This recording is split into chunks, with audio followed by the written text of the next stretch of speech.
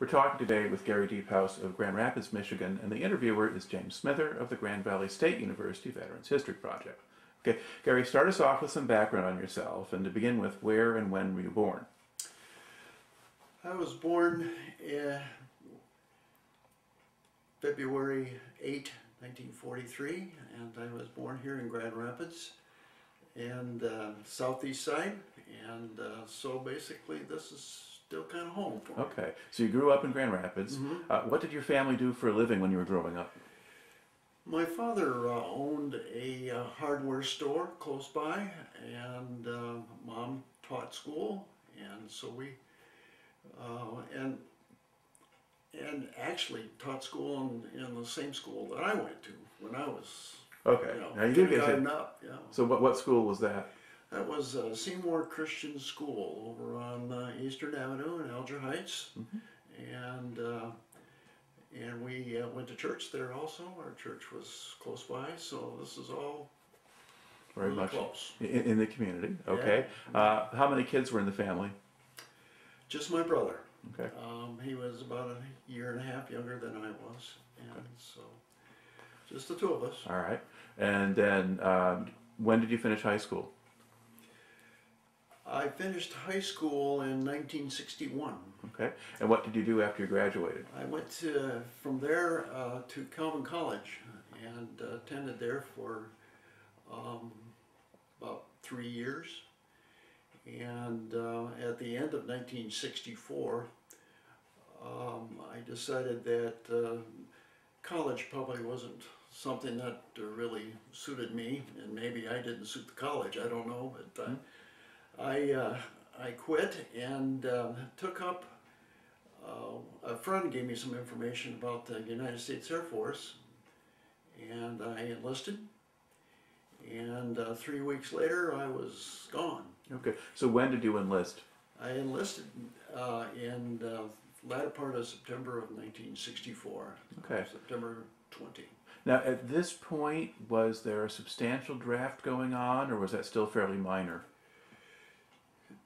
We were just beginning the draft, and the students who were in college realized that to stay away from the draft they had to stay in school. Mm-hmm. I hence also recognized that if I wanted to quit school, there was a real risk that I was going to have to get in the draft and probably be drafted into the Army. So I decided that to look into the Air Force. Well, a friend of mine gave me the information, as I said before, and the thing with the Air Force was they let me know that they would train me in any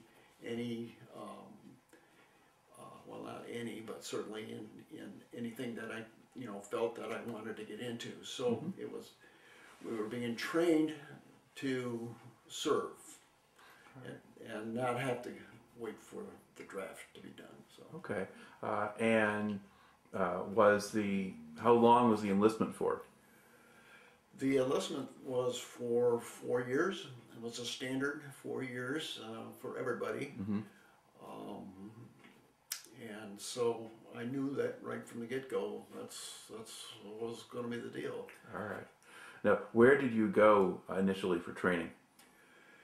Well, went initially for training to a base down in San Antonio, Texas called Lackland Air Force Base. That's pretty much where everybody went. That was the beginning for all Air Force enlisted people. Right. What did the training there consist of? I think it was mostly marching.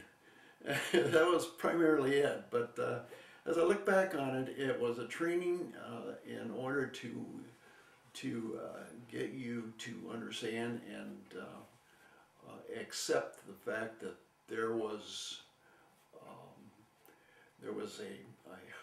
a method of how you acted in the Air Force, and so you had to understand that you were not in control, others were in control, mainly officers. Okay. Now, how did they instill that in you? I think you know, most people would probably say that they broke you down to build you back up. And I won't say that I broke mentally or physically anything, but I certainly came to understand that, look, I'm not in control anymore.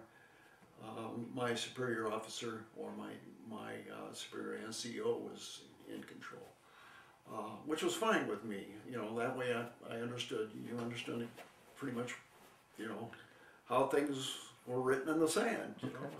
So was this things like, you know, how you wore your uniform, or how you kept your own things in your area, or made your bed, or everything to perfection. Okay. Everything to perfection, absolutely. So. Right. And how long were you there? I was there for 8 weeks. All the time, we continued training. Although toward the end of the 8 weeks, it wasn't as dedicated as it was in the beginning. They taught you how to wear your clothes, how to shine your shoes, and how to act in front of officers, etc., etc. So, but 8 weeks was it, and then I was sent to another place, another base. Okay, where did you go next? I went to, let me backtrack a little bit, because during my basic training, they put you through a battery of tests. Tested you mainly in writing. They wanted to know about you and what your strengths were and what your abilities were, and what you wanted to do. They gave you some choice. And I could have been a cook, but I ended up being an air traffic controller, or at least training for that. Okay. So the training base for that was in Keesler Air Force Base in Biloxi, Mississippi. And so at the end of the 8 weeks, I went to Keesler. They flew us over there. And I went through air traffic control school for, let's see, until March 23. So I went from, well, let's see, that would have been November to March, so that's about 4 months. Okay. Now, what did the air traffic control training consist of? What were you learning? Mainly that was a series of courses dealing with things that you had to learn in order to control and take care of your job. We started out with learning how to recognize weather and how to state the weather to maybe an aircraft, and we got all the way down into how you could what a control tower would look like, and also how radar would look like. And so, because radar was also part of it, we could recognize the scope and recognize aircraft on a scope and train for that. So, but it was all training and phraseology. You learned how to state things so that they were understood by an airplane, a pilot. So it was interesting. I really loved it. Right. Now, at this point, were they not using computers yet for this? This was all still by hand or otherwise? You know what? I went in thinking I wanted to be in computers. I didn't see a computer my whole time. Now, computers were cathode ray tubes and vacuum tubes, and they just weren't not what we think of in today's day and age. Right. Okay. Now, what was life like at Keesler? How is that different from being in basic training? Keesler, we were a little bit more on our own. We weren't under the thumb of an NCO, so to speak. That's a non-commissioned officer. Yep. We had a little more freedom. You know, we went to school in the day, and at night we were pretty much on our own. We could do what we wanted, and you started turning things around from being under the thumb to a sort of freedom. You certainly you learned how to act, so therefore now you got to use it. Okay. Now, would you go into town and go to bars or movies or things like that? Yeah, there was Biloxi at that time was a different place than it is today. Biloxi was quite racist yet. Mm-hmm. A lot of the things that were true in the early 60s, 50s, 40s were still true. Mm-hmm. Bathrooms for coloreds, etc., etc. You know, so I had to learn a little bit about that. I mean, that was a revelation. We didn't have that in Grand Rapids when I was brought up. Yeah. Now, were there black airmen on the base with you? Yes. Okay. Yes. And did they just not go to town, or were they just careful? I think they were careful. But I didn't see much of that on the base, Mm-hmm. much of that type of thing. Yeah. We were co-equals on base. You know, you may have been your rack mate, so to speak, Mm-hmm. or your bunk mate. You know, may have been a black airman, but it didn't make any difference to me. Yeah. You know, so. Yeah. Yeah, so those are two different worlds, on the base and off the base, Yes. as far as that went. Okay. Now, once you completed this air traffic control training, what's your next stop?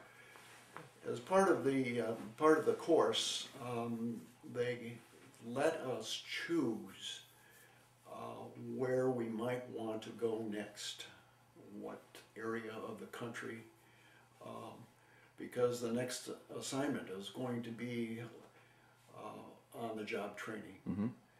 And so I put in for a number of things, but I was pretty much Grand Rapids raised. Hadn't been outside of town very much, other than to maybe somewhere in Michigan or Chicago or whatever. But you know, over and above that, I had not been around, so to speak.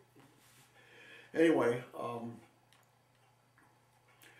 one of the places that I put in for was the Southwest of the country. They give you some general localities. You can northeast, south, west, east, etc., etc. And I did the Southwest. I had never been to the Southwest. It always had fascinated me.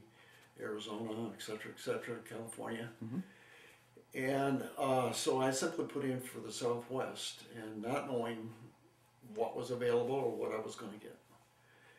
And just prior to the end of my training, they gave me orders to go to New Mexico, the state of New Mexico.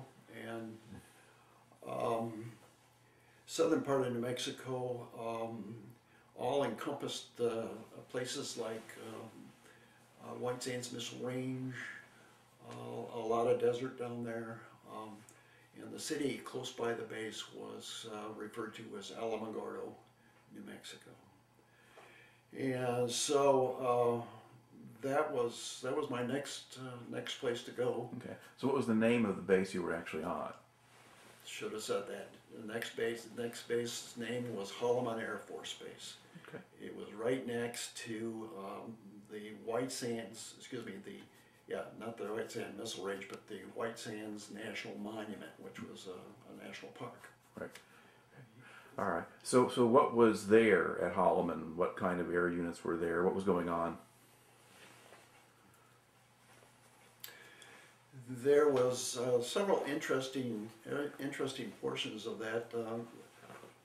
The biggest group that was on the base, along with the rest of us, was a unit of Air Force planes and pilots that were training to go over to Vietnam. And so they trained for quite a while. I was there for 2 years. Mm-hmm. They trained for about a year and maybe a year and a half, and suddenly the whole aircraft squadron, and I mean, and people, Mm-hmm. and every piece of whatever went to Vietnam. You didn't see them again. Also, there was a portion of the base that dealt with missiles. The range next door to the base, which was quite a ways away from the base, but the range, it all dealt with firing missiles, maybe as part of the war effort, but also it was part of research and technology where it came to firing missiles into space. So there was a whole command of that type of thing there. Also, it's very interesting.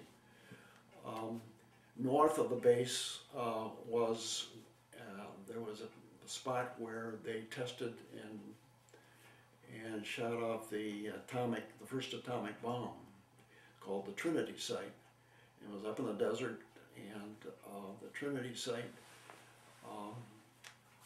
is still there.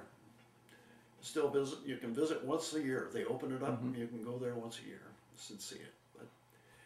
So a lot of interesting things to see. Different types of aircraft, all kinds of interesting. As best I can say is interesting aircraft. A lot of them I still see in various museums, which I go to. Well, what kinds of aircraft were there? One of the most fascinating ones that I had the ability to, the privilege, excuse me, to control was an aircraft called the SR-71. SR-71 turned out to be, and this was just in the development stage of that aircraft, but it ended up being the fastest aircraft in the world. And it was basically a spy plane. That's all it really was. It flew out over Russia and came back and took pictures. And but we had one come in our base one day. It was in trouble because he had an in-flight, what they call an in-flight emergency, and he flew into our base. And we got to see him. It was probably the only time I've seen one other than in museums. Now you can go there in a museum. In fact, I think they have one down here in Kalamazoo at the museum there. Okay. Now the squadrons that were training there, what kinds of planes were they training in? They were training in what they call the F4, the F4C, or the C model of the F4. It was a fairly new aircraft, and it did the yeoman's job in Vietnam. There were a lot of other ones, but primarily it was the F4C. All right. Now, you're going there, you said it's essentially on-the-job training. So how do they orient you into that, or when you get there, what kinds of things do you start doing? Well, you start with the menial stuff of making coffee. And all of that, and then they sit you down in I mostly was in a control tower. They sit you down in a position that doesn't include the primary stuff right away, not until you can train into it. So, and then from there you go on, you learn how, but all with the idea that all with the idea that you had somebody standing over your shoulder, watching what you were doing and what you were saying. And that way, it was just on-the-job training. You learned how to control with aircraft that were, okay, you saw him, okay. And, from there you learned. You learned how to put them in, you learned how to keep yourself out of trouble by not running two aircraft into each other. That you didn't want to do. But, okay. Now, how did they treat you? I mean, did they handle you well or effectively, or? Yes, you became a community. That's a good way of putting it. There were other people on my level. There were other people above me, and certainly the officers and NCOs who had been there longer. And it certainly wasn't like basic training. It was, you were there to do a job, and that's precisely what it was. You learned the job, and you did it correctly, and if you did it correctly, if not, you let you know. Okay. So what would a typical day be like at that job? Primarily because air traffic control has to be somebody on duty all the time. We went into we were always on duty, but it was based on shift work.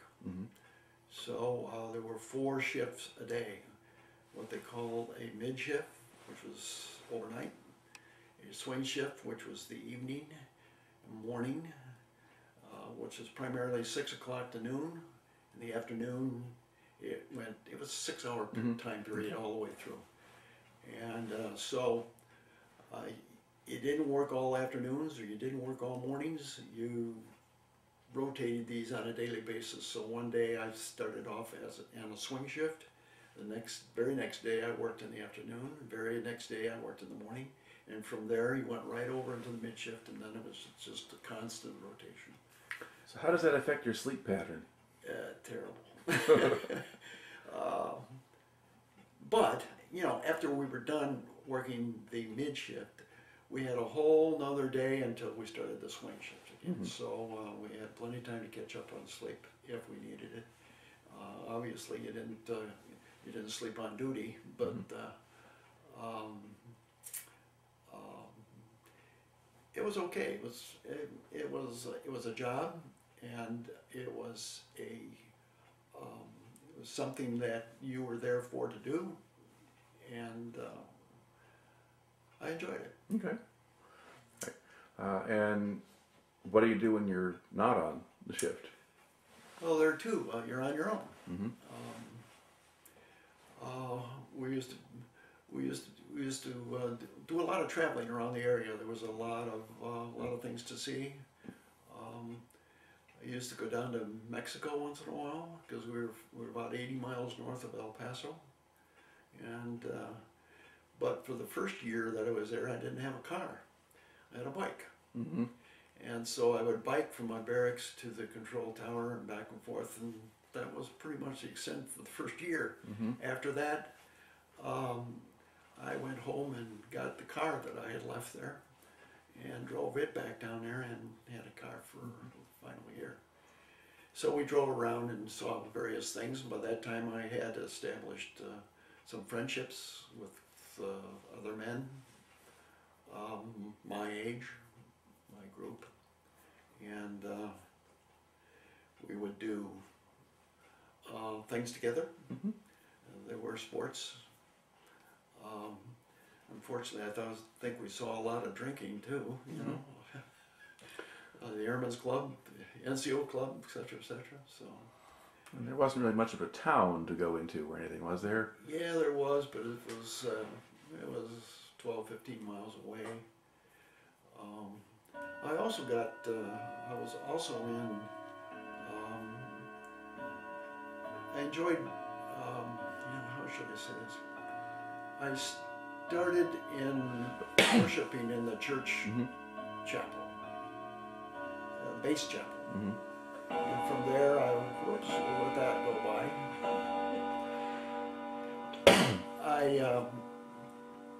I worshipped in the base chapel, but I also joined their choir, the base choir, chapel choir. Me and a number of other people, and we had a good group. And so we sang at all the Sunday services, and I did that for the whole 2 years, pretty much. So. All right. Now, at this point, did you have a girlfriend or anything like that, or were you on your own?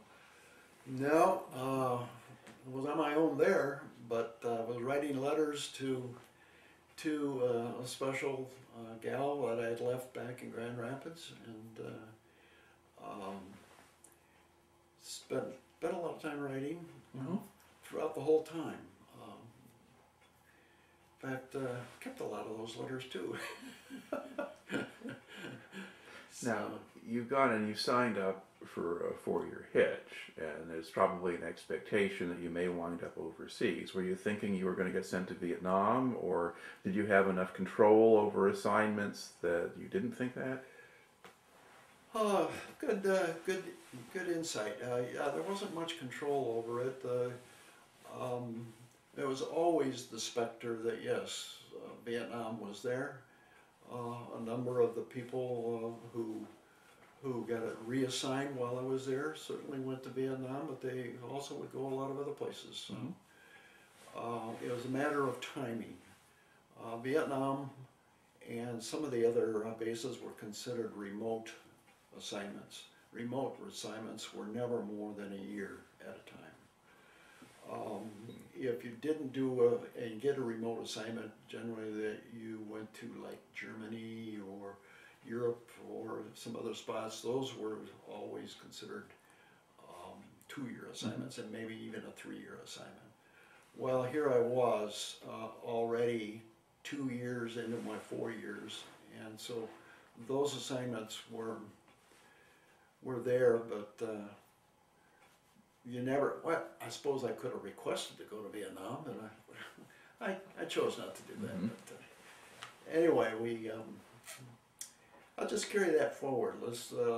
I suddenly got an assignment and was not Vietnam, but it was a remote site. It was considered remote. It was in the island, on the island of Taiwan, which is off the coast of China. At the time, it's still called Taiwan, but at the time it was called Formosa. And so I got assigned to that, and finally had to leave some good friends in New Mexico, and they flew us out to Taiwan. Did you get a leave home first, or had you had leave earlier? Yeah, there's some leaves all in this. Okay. That's good. You got 30 days a year leave, however you wanted to take them, if you qualified for them. So yeah, I took a 30-day leave back home in Michigan, and then from there I made my way to the West Coast up to Seattle, and then flew over to Taiwan. Okay, and so do you remember the route you took to get from Seattle to Taiwan? Yeah, I do. And the Air Force started, the military, let's put it that way, started flying people over rather than, because they needed people as much as possible, rather than putting them on ships and going that way. So they flew us from Seattle to, stopped in Japan briefly, very briefly, didn't even let us off the aircraft. Fueled up, and then they went down to Taipei, which is the capital of Taiwan. Got off there, had to find a bus to go down to my base, which is about halfway down the island in a small town called Taichung. And then outside of Taichung was the base, and we shortened the term to CCK, is called Ching Kang Air Force Base. And it turned out to be we were coexistent on that base with the Chinese. Used to be the Taiwanese, the Chinese. Nationalist Chinese, yeah. Right. And but there was a huge American buildup there on the base, primarily to support the war effort in Vietnam. So all of the aircraft that we controlled in CCK there were transport aircraft, all with the idea of material movement and troop movement and everything into Vietnam and Thailand. So we went all different directions there. But never saw any combat or anything Mhm. like that. I just Taiwan was it. As close as I got to Vietnam. Right. And met a number of people who did go there. And those stories are hard to get out of some of the people who went there. They still don't talk about it very Mhm. much. But, hey, Okay. Now, for you, I guess so you were sharing the base with the Chinese. And how much did you see of the Chinese Air Force or their personnel? oh, good question. Yeah, we control about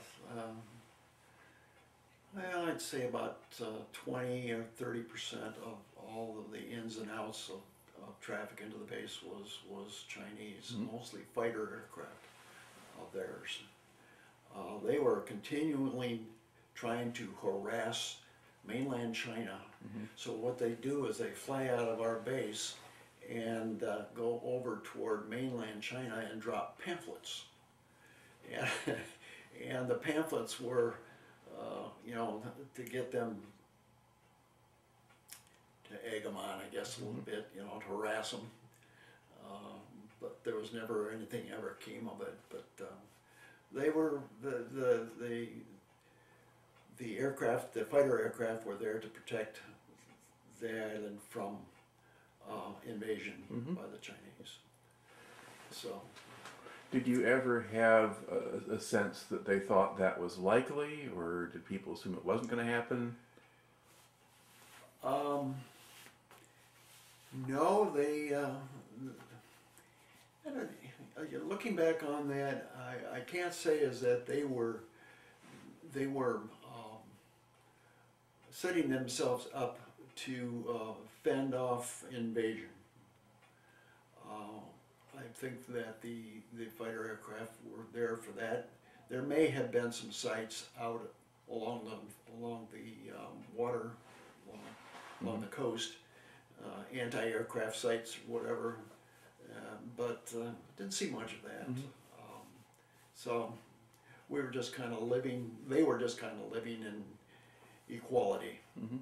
You know, you stay over there, we'll stay over here. Right. Okay. What kind of facilities did you have in that base? What were your own conditions like? Our own conditions were pretty much like any other aircraft, excuse me, any other base that I had been on up to this point. It was barracks. Mm-hmm. Barracks with rooms in it. You had roommates, and it was okay. But that was all the American side of the base. Mm-hmm.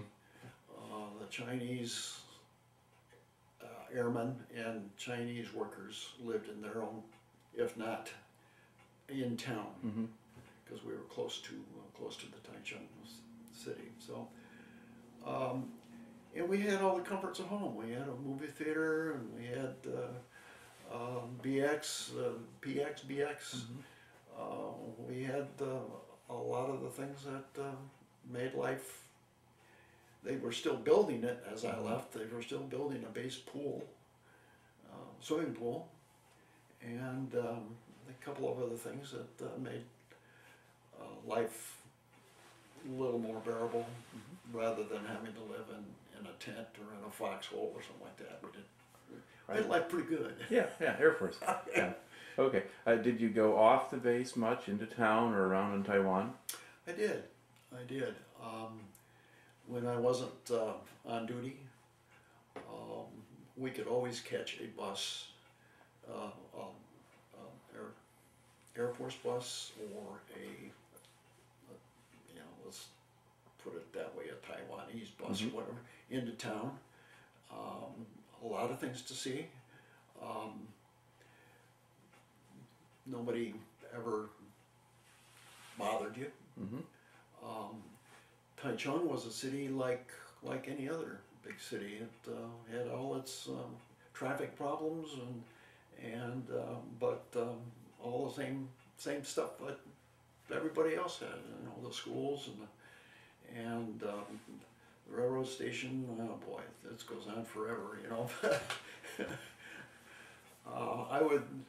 I would think that we discussed this the other day, my wife and I.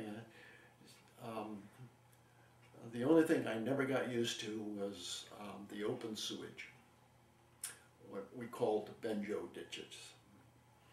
And the smell was always there, it was always present. And open sewage is exactly what it is. Yeah. It was. So. And the climate's kind of warm and humid, isn't it? Not too bad. Okay. Not too bad. The city itself was relatively close to the coastline. Mm-hmm. And we had a hurricane come through one day. And that was interesting. But we had not a hurricane. Typhoon? Typhoon. Yeah. I misspoke there. That was a huge amount of rain, just huge. And wind and everything, but we were confined to the base and confined to our rooms. We didn't have any other cellars to go to or anything like that. It was too many people for that, but we managed it. Okay. And So the barracks didn't blow apart in the wind or anything? no, no. Oh, there was some damage though, certainly. Yeah. But now, won't pin me down because that was 50 years ago. Yeah. All right. How did the Chinese people seem to view you guys? No different than anybody else. I will say that. And we had a lot of friends, but there was always the language, language barrier. Although I think that a lot of them who wanted to deal with the Americans, who wanted to sell to the Americans, the tailors and the people like that who were trying to get their American business, they had a vested interest in learning some of the language so that they could speak, so that we could communicate. So. So if you went into town, you went into a restaurant or something else like that, you could function.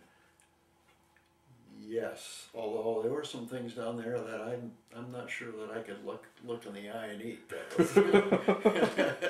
That was some of that was whatever, but they had some places that catered to the Americans, so it was interesting. Okay. Of course, this is also now. What year were you actually in Taiwan? That was the 1967 for the most part. That fit the chronology of enlistment. Yeah. Okay. All right. And so that's a time when a lot of young American men are interested in a lot of things, including things like sex and drugs and rock and roll and so forth. And does that carry over when they're in Taiwan? Yes, it did.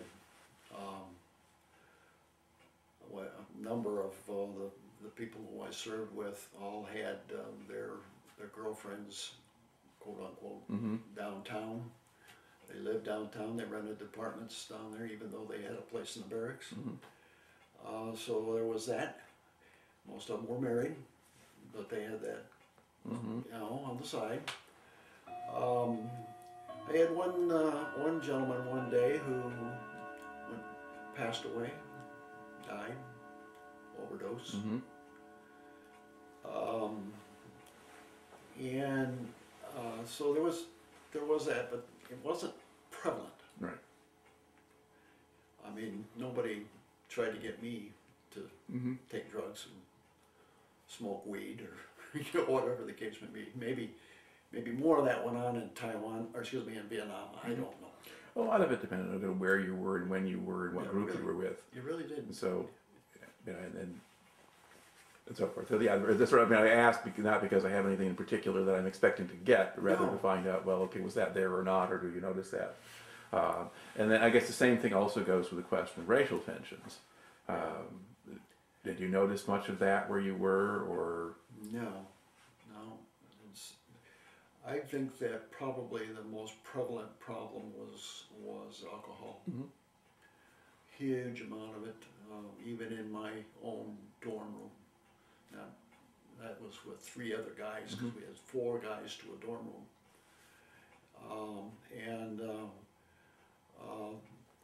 The bar was always open every day in our room for some reason. I don't know why, but it was in our room. And there was a countertop there, and you name it, they had had all of the various liqueurs. Where would they get them from? Could you buy them on base or just go into town? You could buy that on base. Okay. Yeah, in the BX. Well, you could go in downtown too.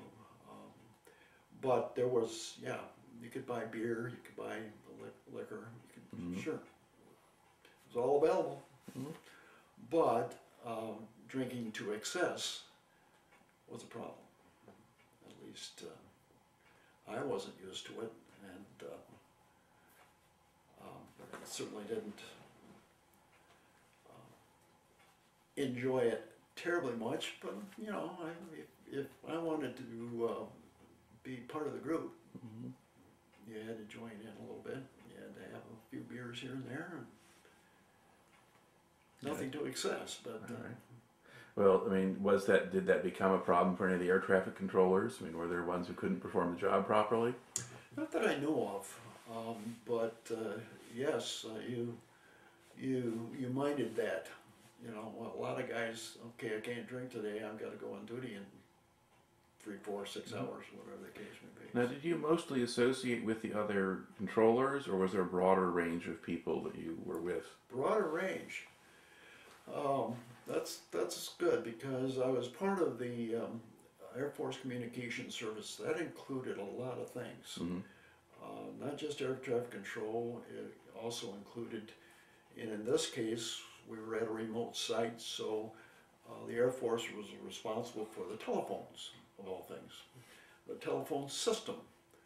And they built this whole telephone system where, in those days, while you didn't have a punch button telephone, you had a rotary dial.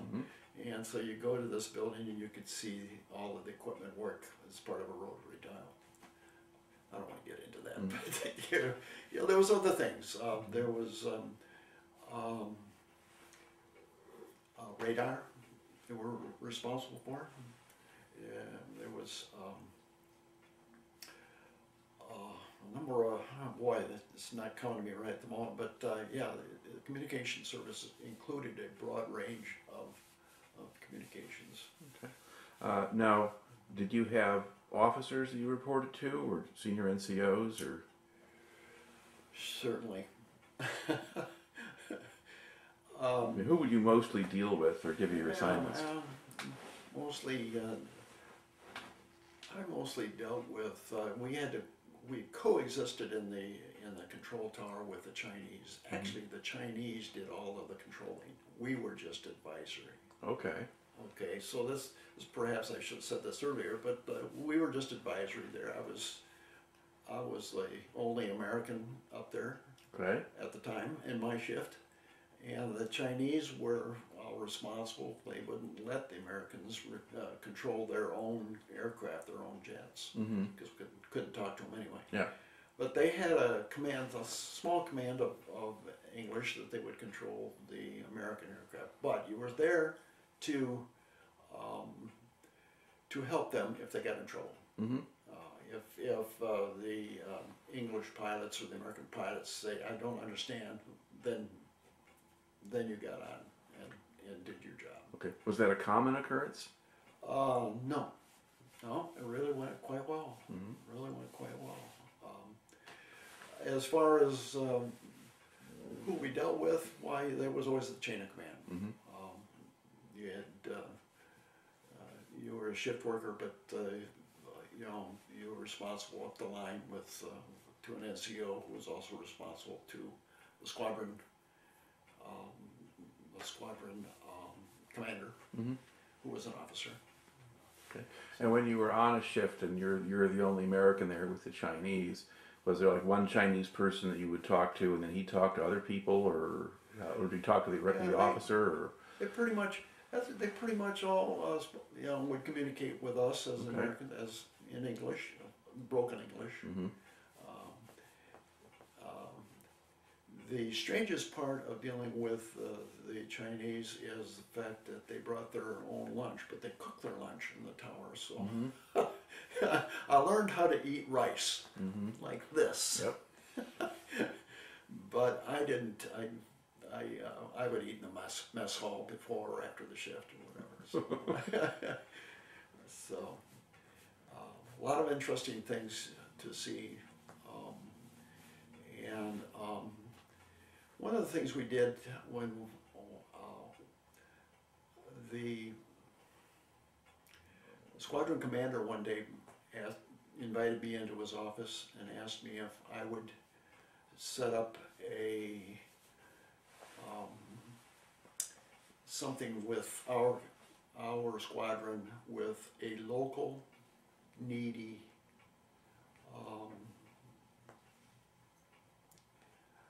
well, how should I put that? We adopted a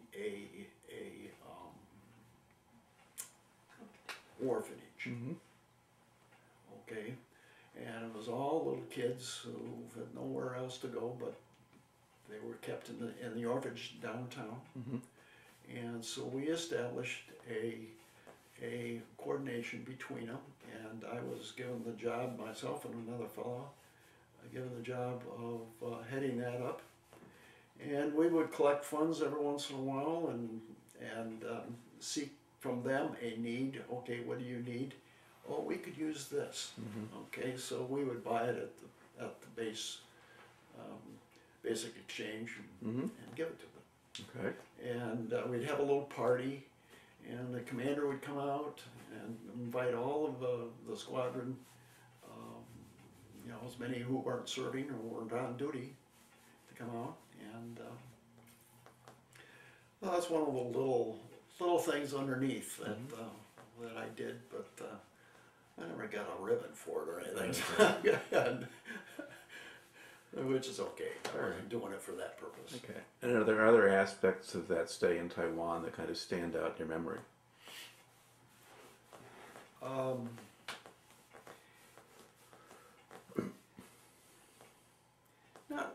Not really. I think that we learned. Well, I took a couple of leaves. No, excuse me, one leave. Okay. We flew to Japan, and I spent a week up there on leave, seeing what that was like. Tokyo was really fascinating with all the lights and pretty much still the same, I guess. But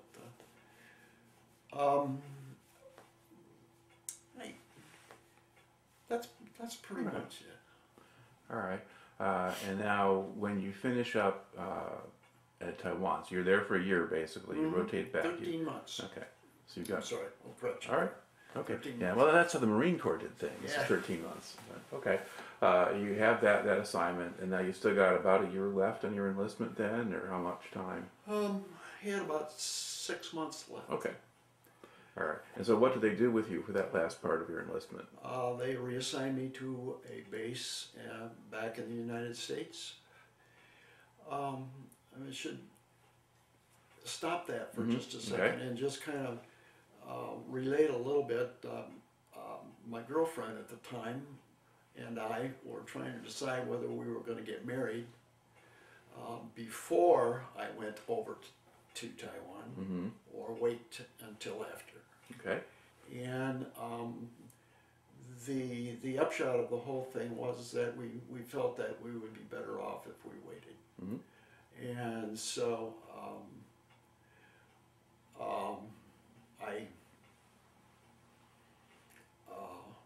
I had 6 months to do, and so I came home and I walked into her kitchen and surprised her. And very soon thereafter, we got married in Denver, Colorado. And from there, we took a little leave time, but then we drove all our possessions, lock, stock, and barrel. We drove them down to Phoenix, Arizona. Outside of Phoenix, Arizona is Luke Air Force Base. That's where I was assigned. Okay. And what was going on down there? There too, it was all aircraft training for the United States. It was all fighter aircraft training at Luke, and I was in a squadron of radar assistants. It's tough to explain, but it was a unit set aside to train ourselves in how to control aircraft in a remote location such as Vietnam. Mm-hmm. So it was training almost for Vietnam. Well, I had just come back from a remote site, so they weren't going to send me back to Vietnam very quickly. In fact, that was a promise. They said, you've done a remote assignment, now we're going to, your next assignment, wherever that is and whenever that is, will probably be something longer, like a 2-year assignment. Mm-hmm. Or, yeah, assuming that you re-enlisted. Assuming I re-enlisted, because I only had 6 months to do it. Right. And when it was kind of getting closer, we looked at each other and said, okay, what do you want to do? Because here's where we're going to go next. Mm-hmm. The two of us, we anticipated looking at that, even though we've been home for 6 months. I've been home for 6 months. And we decided to get out. Okay. Quit. So when they called me in and said, so what are you going to do? And they dangled in front of me my next rank, Mm-hmm. an E4 rank, an E5 rank. Mm-hmm. And they said 10 days after you re-enlist, you'll get this rank. And but that wasn't enough to get, we decided to get on with the rest of our lives, and subsequently we stayed in the area for another 8 years, 7.5 years. Okay. Lived there. So what did you do there after you got out? Well, being in air traffic control, I could have stayed in that type of job and gone to work for the FAA, Mm-hmm. Federal Aviation Administration, and got a job controlling aircraft or radar, etc., etc. I looked at that, but nothing was available right at the moment, and so I took a job with an insurance company, and I thought it was pretty good, $2.25 an hour. and then I got raised to $2.50. Mm-hmm. But I went to work for them and worked for them for another 8 years before we left. So. And then did you come back to Michigan after that, or? Yes, we did. We tried to make a decision. By that time we had 2 kids, and we wanted the grandparent influence. And so we had a choice, go to Denver Mm-hmm. or go back to Michigan. And my father was smart enough. He says, hey, I know somebody will give you a job. So that was it. We went for the job. All right. And we moved back to Grand Rapids. Okay. Did you stay in the insurance business or move on to something No, else? I didn't. I went into sales and worked for a steel company.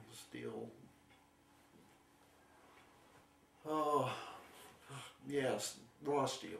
Mm-hmm. And then from there I went into tool and die sales later on, so Okay. before I retired.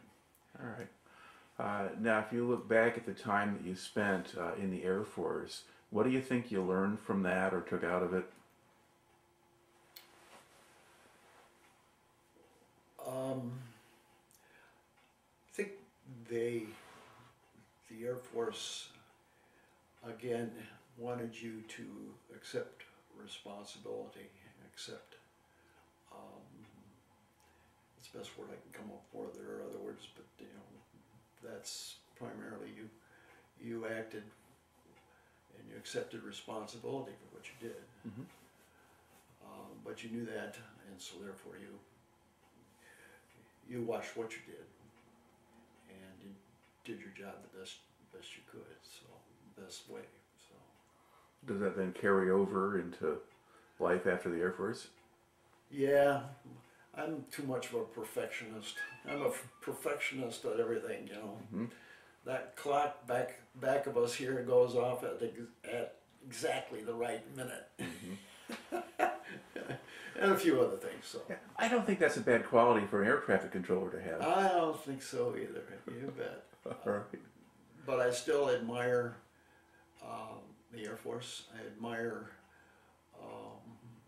airplanes. All of these things over here I admire. They don't mean much. They're just ribbons of, Mm-hmm. denoting various types of service. This right here is the communication service badge, Mm-hmm. and a couple of other things which I didn't know about until just a year or so ago. So You went and found out what medals you were owed, and yeah, right, Bruce. right. Yeah. So and this is the various pieces of rank that Right. I held. Okay. All right. Okay. Well, it makes for a good story and a rather different one from normal. So thank you very much for taking the time to share it today. You're welcome. Hurry up and turn that on.